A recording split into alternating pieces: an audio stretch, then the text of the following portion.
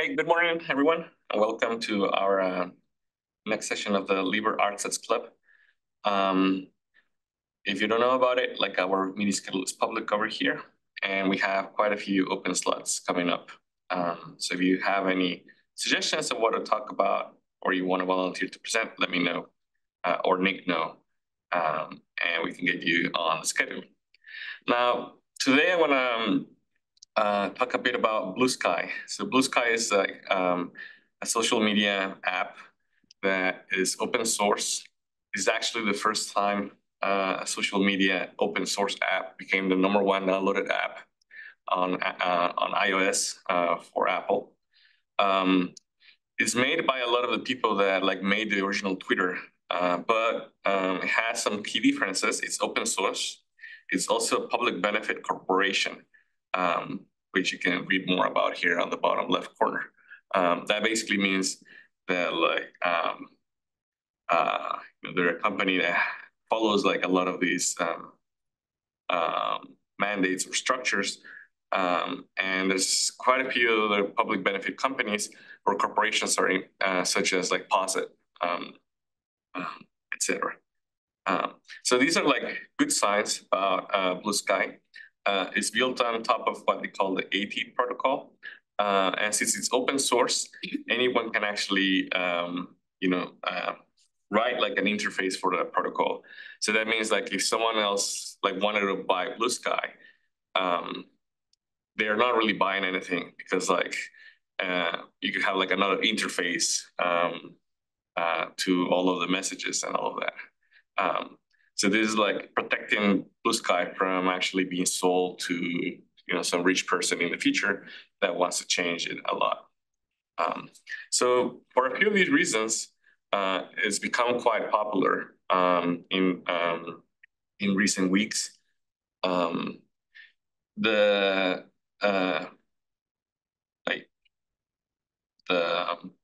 CEO of Bluesky is on Bluesky itself. Is their team is about like a team of around 20 people, and there's this like nice little graphic that the CEO of Bluesky shared, which says like it's like an open app. It doesn't have any ads. There's no one algorithm, and I'll talk a bit more about that. There's a few moderation tools, and you own your data. And this idea that it's unbuyable since it's open source and like anyone could spin up another company. So you want like some numbers over here. There's a few people that have posted some things. John Byrne Murdoch, he works at the Financial Times. Makes a lot of great graphs. You might have seen some of the graphs that him and his team made during the pandemic. Like they have this very recognizable style. And in any case, here you can see like how like activity has like gone up on Bluesky. Account deactivations on X has also gone up. Like there's this other chart comparing US versus UK. And like this is the number of users on X and Twitter, how it has declined in recent weeks or months. I guess this person deleted that post, but that's okay. Now, one of the reasons why, like in particular, the RStats community has been adopting Bluesky is because Jeremy Allen, he made this thing called an RStats starter pack. Starter packs on Bluesky are a way of highlighting up to 150 accounts that you recommend other people should follow. If you're a new user, I'm just going to open the starter pack. If you're a new user, you can just click over here, like follow all, or you can go one by one and like, click on following. So here we can see like there's Posit, and there's a few other accounts. So it's up to you whether you want to follow all of them or not for different reasons. But that's one great way if you're getting started and you don't know, who may be to follow or who might be people that post interesting things for you. Now, something else that starter packs have is this posts feature. So you can see like all the recent posts by people in that starter pack. Jeremy included me in the RStats starter pack, and so that's why I've had like um, a lot of new followers in the recent weeks. Um, and I also made a few starter packs myself.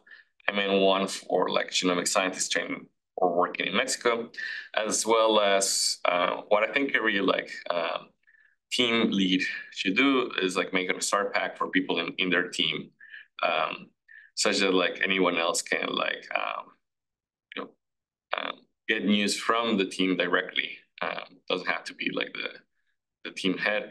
It's also nice here to see like what is people in team saying here. Like since we're all like, relatively new to Bluesky and I'm quite active on it, a lot of it is me um, right now, but that will change probably in the future. Um, so boom. So now let's talk about feeds. So I haven't made any feeds myself, but if I go here to my home, you'll see here at the top that this is a basic feed, the following feed, which shows like all posts of the people I'm following in chronological order. So like Travis over here just recently reposted this message, even though this message itself might have been posted up like actually an hour ago. Uh, now, um, that's like the no like technically it's an algorithm because it's just like ordering posts in one specific way. But it has like no, it's not an advanced algorithm in any shape or form. Now there's a lot more feeds out there. And so here there's a few of them that I'm already using, but there's quite a few more. Some of them I've tried, didn't find as interesting. But let's say these mutuals feed, you're interested in it, you can click on it. It shows you a preview of how that would look. And so these mutuals algorithm that this user Sky feed made allows you to see posts from people that you follow and they follow you back. So some people like that. I don't find it that useful for me, but for some people, they find it useful. If you do find it useful, you can pin it to your home. And at that point, when it's pinned on your home, when you click the home icon, you'll see it here at the top. So some of the feeds that I like is like the popular with friends. So this highlights posts that are popular among the people that you follow. Only posts, which shows just original posts from people that you follow. It doesn't show any reposts or things like that. And I don't know why it's not loading right now. Maybe syncing. The quiet posters, which highlights posts that from people you follow that like they don't post that often. And then someone actually made the RStats, a feed for RStats. So let's look at what that one is. Was made by Andrew Ice, who is actually part of that RStats starter pack that Jeremy Allen made. Yeah, Jeremy Allen. So this is one way to see like any post that uses the RStats hashtag. That's basically what this feed is about. And so for today, right? Let's say we're interested in using Bluesky to find like things that are interesting or new in the RStats world. So we could use this RStats feed or algorithm. We could go back to the Jeremy Allen RStats starter pack and look at like among the people that Jeremy Allen here highlighted for what are some of the recent posts. And you'll see that like actually there's a lot of there's been a bit of like some fun going on, I guess, where people are like discussing whether like tidyverse is better than base R or things like that. So like here, like Frank Harrell has been like really putting a lot of fire into the wood. Sorry, a lot of wood into the fire, and a lot of it started with this post over here that I know has become um, like quite discussed. For um, like someone here was like, "Oh no, you're a tidyverse person," and like I just started like this tidyverse versus R thing, base R. Um, Even Hadley Wickham himself commented on this. He like 20 hours ago, he was like, "Oh, Bluesky is really like the new RStats Twitter because we have the first base R versus tidyverse flame war." Um, like for example, this stuff that like uh, they're like this logic that some people have made, which is like they say that the tidyverse is bad, but ggplot2 is good, therefore like ggplot2 shouldn't be part of the tidyverse or isn't part of the tidyverse. Whereas actually, if you load the tidyverse package, you're loading ggplot2. So like some people don't know what they're talking about. um, in any case, like um, a lot of that is not really of interest to me. The base R versus tidyverse flame war, but some posts from RStats are now. As you know, we are also like um, uh, we use Bioconductor quite a bit. So Bioconductor has actually joined Bluesky over here. And one of the people that are part of the Bioconductor community, Susan Holmes, she made a starter pack for people in the Bioconductor community. So this one is doesn't have as many people as the one that Jeremy Allen made for RStats. But here we can see like what are some of the posts that people in the Bioconductor community have maybe like in this particular Bioconductor starters pack have posted.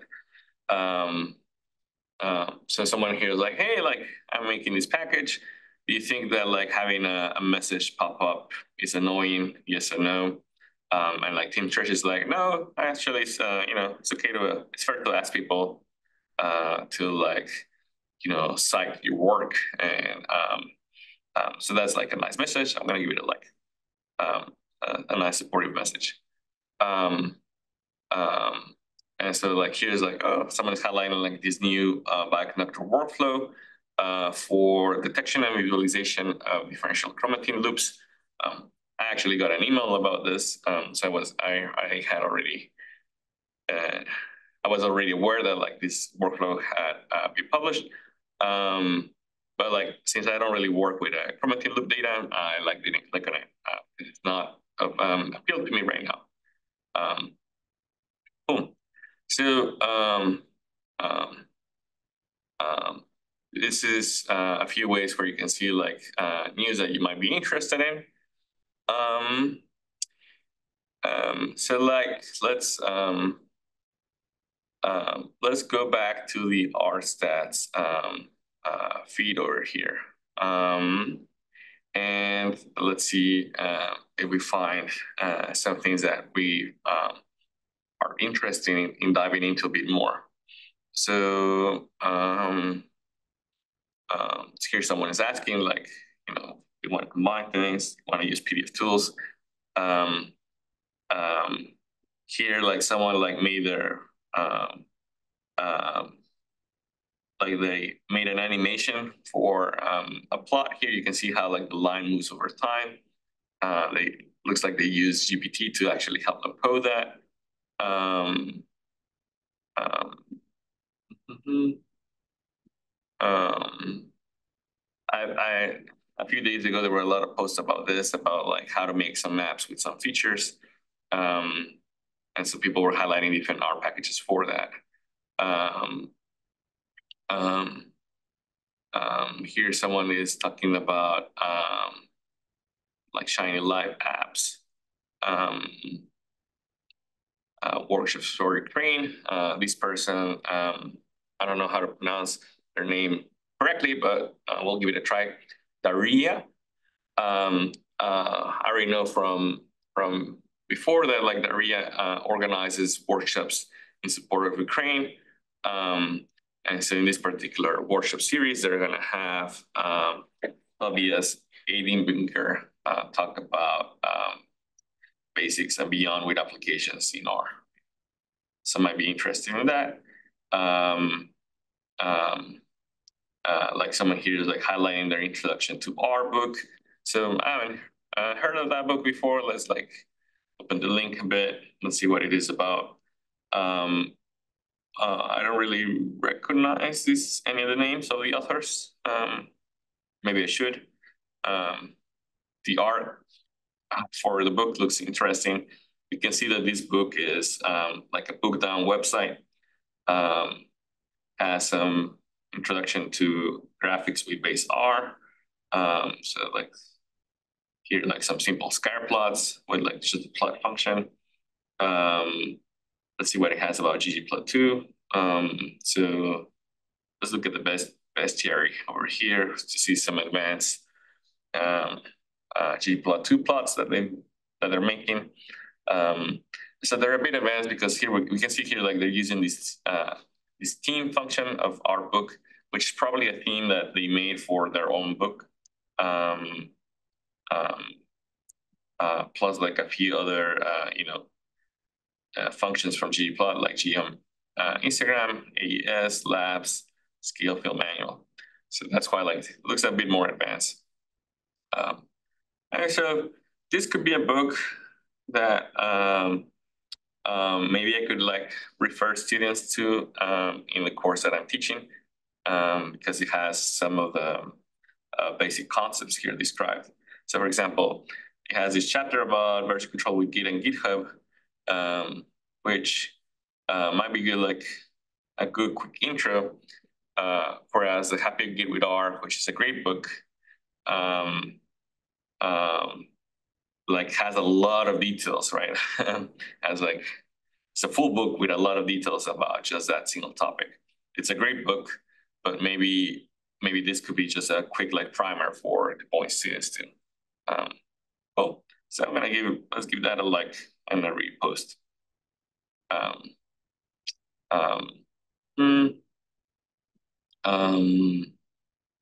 Here there's another book, Shiny Production with AWS.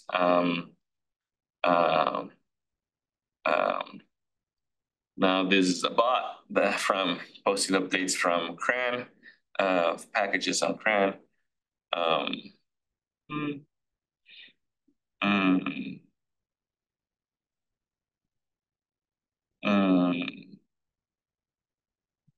mm, let's see.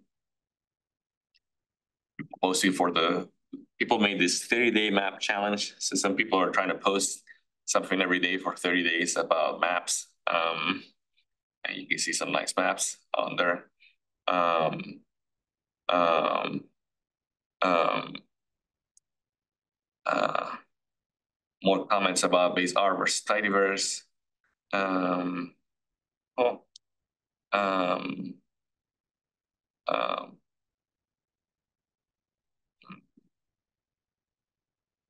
mhm. Lots of tidyverse versus base R. So, I mean, we could keep going here. Someone here is highlighting positron is so good for RStats. I haven't actually tried it, but I do know, I have heard about it. It's like a new um, interactive development environment or IDE for that is going, I think, to replace the RStudio IDE. Still like in development. So as far as I knew, like there were still like some bugs here or there. So you can see here, like on the actual GitHub repo, they say that it's under active development. Might not be a good fit for you just yet. But like another day, maybe we could dive deeper into positron and give it a try.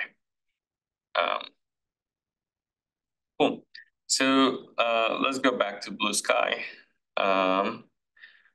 that was just the RStats feed that we were looking at. Let's go and in my case, I'm following a lot of people that are coders. I'm gonna, but also like genomic scientists and other things. So I'm gonna check my popular with friends feed. Um, Here they're talking about Zotero. Um, um, this person was like, "Oh, I don't really want to get into the RStat discussion of tidyverse versus base R," but they had written this post over here um, um, discussing, I guess, a few different options. So it's a post from May of this year. Um, and I guess it ends in a positive note of like, I love the RStats community. Let's do cool stuff together. So that's really nice. Um, we could read in more detail that blog post later on, but like for now, let's just see that we liked it. Post about data. This graph looks really nice. Made from Washington. Um, is that Washington Street Journal? WSG? Wall Street. The Wall Street Journal. Sorry. I actually follow a few data journalists. So uh, cool. This one I did see someone was making fun of like I survived the base Harvard's tidyverse Bluesky wars 2024. Um, um, we already saw this one about the startup messages. So there's a few posts out there that we could look at. Um, so those are a few options. You could always go and like look at specific people if you want to. Um, so like let's say we want to look at, I don't know what Hadley has said recently. Um, um, so that's, and you're always, and that's always an option that you can look at someone's specific feed and see what is the content that they have curated.